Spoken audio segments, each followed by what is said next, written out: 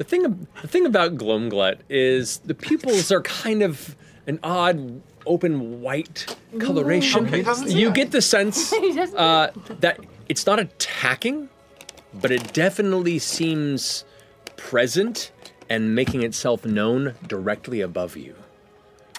Big boy. No.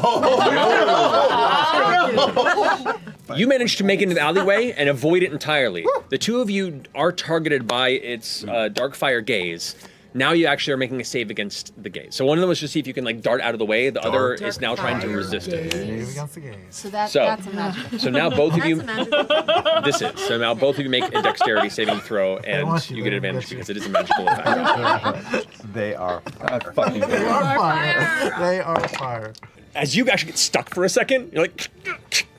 You panic for a minute. Oh my God, are you stuck? Are you stuck?